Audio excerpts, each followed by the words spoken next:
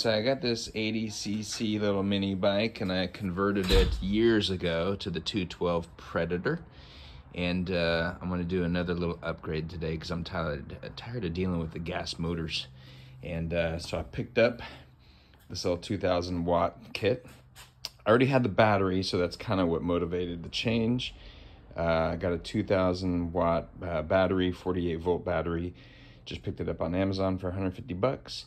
And we're gonna work on the conversion. The motor itself and the controller was all set up to actually go in reverse, to go clockwise.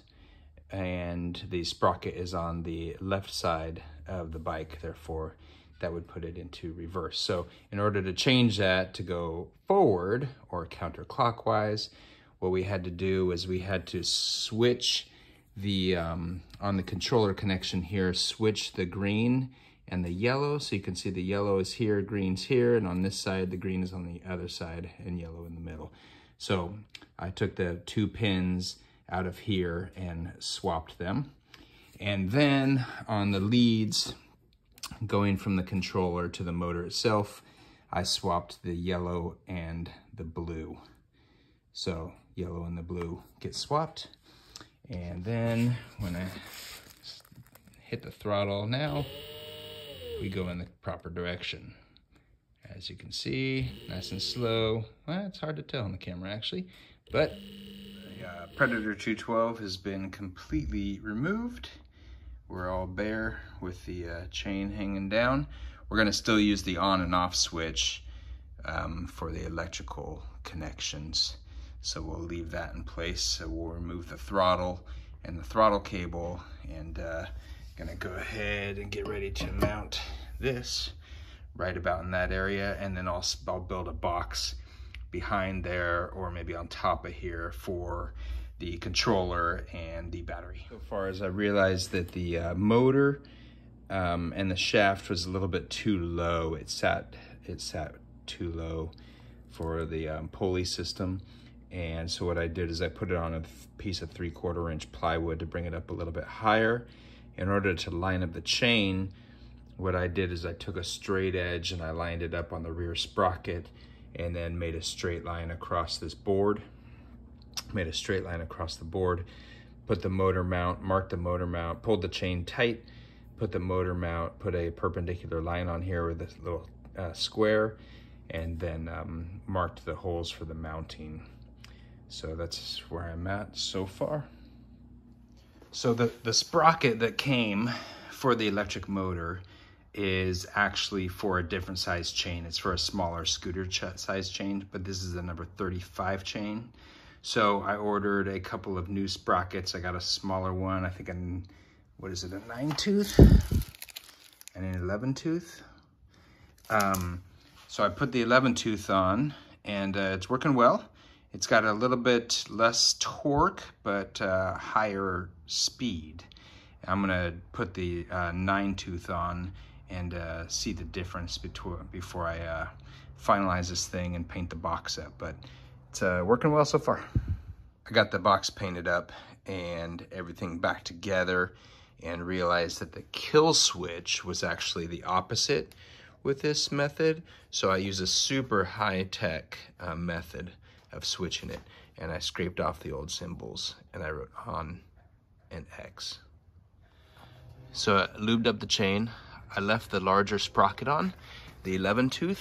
It definitely has lower end torque, but with the 9-tooth, it was popping wheelies a little too easy, and you know, I'd rather have a top end speed. So we got the speed just right. It's cruising at about 25 miles an hour, which is plenty fast for a little bike like this in a neighborhood. But everything's coming together, or it came together at least. I didn't use anything too technical to put this together.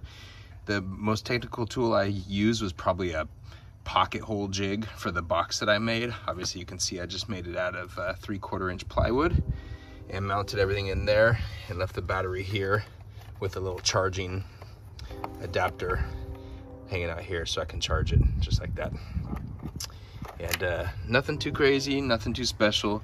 I wanted to do it with simple tools in a simple way, but still make it a lot of fun. This is a big battery on this bad boy, so it's probably going to lasts quite a while.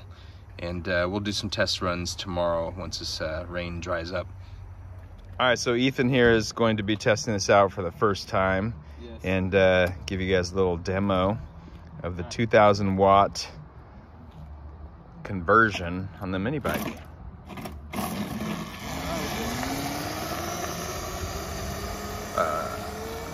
Okay.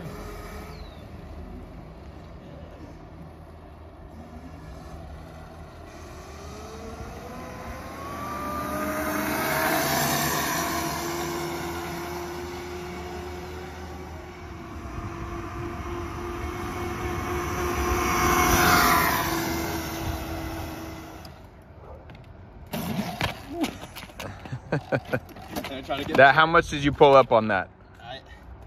I would just sat on my back. Okay. That's what I did. That's scary. Scary? I don't want to fall. Come on. Alright. I don't know. Not quite. So I mean, it's safe. I mean, it's safe to where if you want to just go, it's not going to accidentally just whip up on you, right?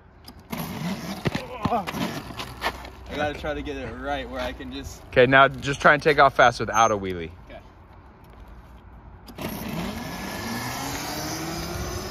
Yeah, so you just lean a little bit forward and no wheelies. All right, so kids have been riding this thing around for about 3 weeks now. Haven't had any problems with it. We have not charged the battery once yet.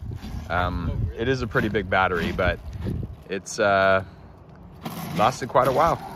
So super happy with the little conversion.